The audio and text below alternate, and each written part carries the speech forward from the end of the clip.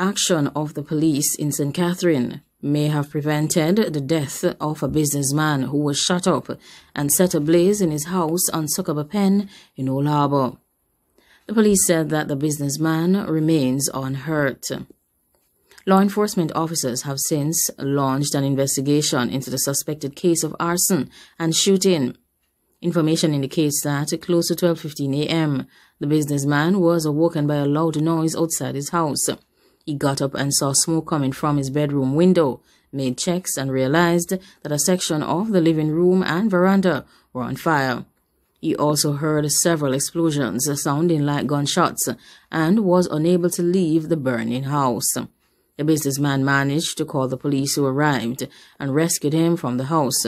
So far, no motive has been established for this incident.